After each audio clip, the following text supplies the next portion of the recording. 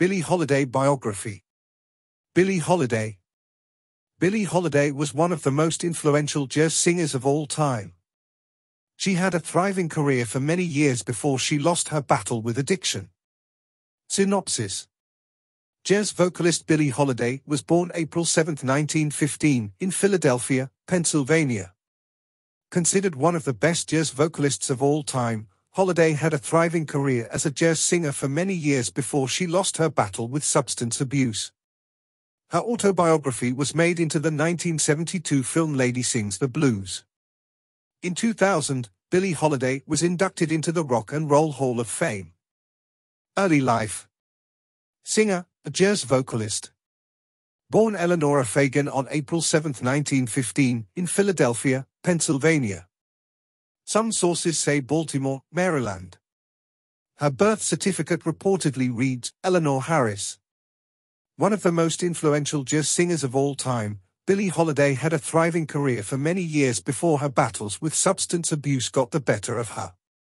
Holiday spent much of her childhood in Baltimore, Maryland. Her mother, Sadie, was only a teenager when she had her. Her father is widely believed to be Clarence Holiday, who eventually became a successful jazz musician, playing with the likes of Fletcher Henderson. Unfortunately for Billie, he was only an infrequent visitor in her life growing up. Sadie married Philip Goff in 1920, and for a few years, Billie had a somewhat stable home life. But that marriage ended a few years later, leaving Billie and Sadie to struggle along on their own again. Sometimes Billie was left in the care of other people. The Holiday started skipping school, and she and her mother went to court over Holiday's truancy. She was then sent to the House of Good Shepherd, a facility for troubled African-American girls, in January 1925. Only 9 years old at the time, Holiday was one of the youngest girls there. She was returned to her mother's care in August of that year. According to Donald Clark's biography, Billie Holiday, Wishing on the Moon, she returned there in 1926 after she had been sexually assaulted. In her difficult early life, Holiday found solace in music, singing along to the records of Bessie Smith and Louis Armstrong. She followed her mother, who had moved to New York City in the late 1920s and worked in a house of prostitution in Harlem for a time. Around 1930, Holiday began singing in local clubs and renamed herself Billie, after the film star Billy Dove. Discovery. In her difficult early life, Holiday found solace in music, singing along to the records of Bessie Smith and Louis Armstrong. She followed her mother, who had moved to New York City in the late 1920s and worked in a house of prostitution in Harlem for a time. Around 1930, Holiday began singing in local clubs and renamed herself Billie, after the film star Billy Dove. At the age of 18, Holiday was discovered by producer John Hammond while she was performing in a Harlem jazz club. Hammond was instrumental in getting Holiday recording work with an up-and-coming clarinetist and band leader Benny Goodman.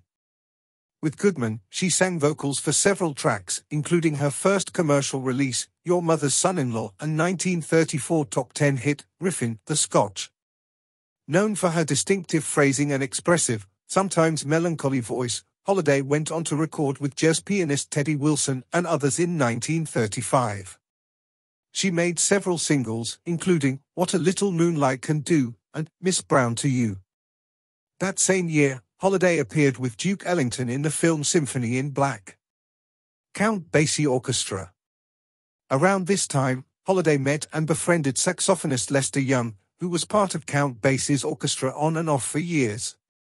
He even lived with Holiday and her mother Sadie for a while. Young gave Holiday the nickname Lady Day in 1937, the same year she joined Basie's band. In return, she called prayers, which was her way of saying that she thought it was the greatest. Holiday toured with the Count Basie Orchestra in 1937. The following year, she worked with Artie Shaw and his orchestra. Holiday broke new ground with Shaw, becoming one of the first female African-American vocalists to work with a white orchestra. Promoters objected to Holiday, for her race and for her unique vocal style, and she ended up leaving the orchestra out of frustration. Solo stardom. Striking out on her own, Holiday performed at New York's Café Society. She developed some of her trademark stage personas there, wearing gardenias in her hair and singing with her head tilted back. During this engagement, Holiday also debuted two of her most famous songs, God Bless the Child and Strange Fruit. Columbia, her record company at the time, was not interested in Strange Fruit, 1939, which was a powerful story about the lynching of African Americans in the South. Holiday recorded the song with the Commodore label instead. This ballad is considered to be one of her signature ballads, and the controversy that surrounded it, some radio stations banned the record, helped make it a hit. Over the years, Holiday sang many songs of stormy relationships, including T.Ain't Nobody's Business If I Do and My Man. These songs reflected her personal romances, which were often destructive and abusive. She married James Monroe in 1941. Already known to drink, Holiday picked up her new husband's habit of smoking opium. The marriage didn't last, but Holiday's problems with substance abuse continued. They later divorced. Personal problems. That same year, Holiday had a hit with God Bless the Child. She later signed with Decca Records in 1944 and scored an R&B hit the next year with Love a Man. Her boyfriend at the time was trumpeter Joe Guy, and with him, she started using heroin. After the death of her mother in October 1945, Holiday began drinking more heavily and escalated her drug use to ease her grief. Despite her personal problems, Holiday remained a major star in the jazz world, and even in popular music as well. She appeared with her idol Louis Armstrong in the 1947 film New Orleans, albeit playing the role of a maid. Unfortunately, Holiday's drug use caused her a great professional setback that same year. She was arrested and convicted for narcotics possession in 1947. Sentenced to 1 year and a day of jail time, Holiday went to a federal rehabilitation facility in Alderson, West Virginia. Released the following year, Holiday faced new challenges.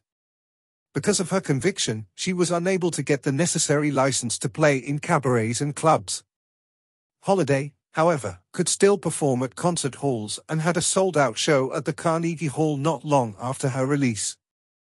With some help from John Levi, New York club owner, Holiday was later to get to play in New York's Club Ebony. Levi became her boyfriend and manager by the end of the 1940s, joining the ranks of the men who took advantage of Holiday. Also around this time, she was again arrested for narcotics, but she was acquitted of the charges. Later years. While her hard living was taking a toll on her voice, Holiday continued to tour and record in the 1950s. She began recording for Norman Granz, the owner of several small jazz labels, in 1952. 2 years later, Holiday had a hugely successful tour of Europe.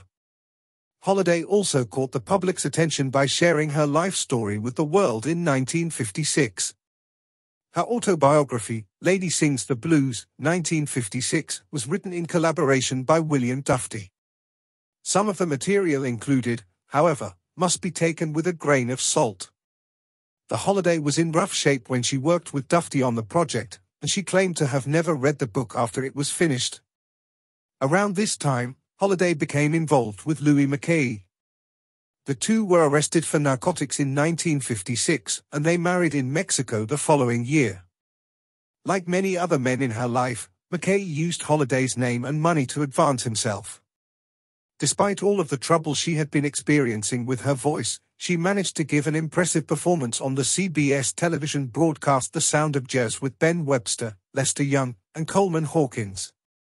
After years of lackluster recordings and record sales, Holiday recorded Lady in Satin, 1958, with the Ray Ellis Orchestra for Columbia. The album's songs showcased her rougher-sounding voice, which still could convey great emotional intensity. She gave her final performance in New York City on May 25, 1959. Not long after this event, Holiday was admitted to the hospital for heart and liver problems.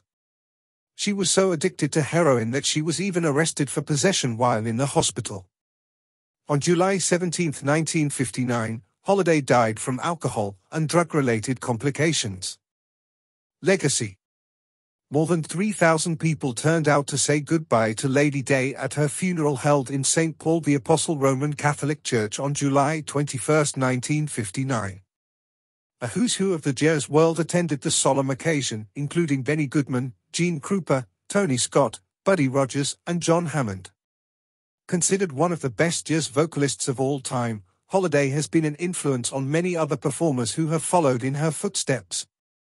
Her autobiography was made into the 1972 film Lady Sings the Blues, with famed singer Diana Ross playing the part of Holiday, which helped renew interest in Holiday's recordings.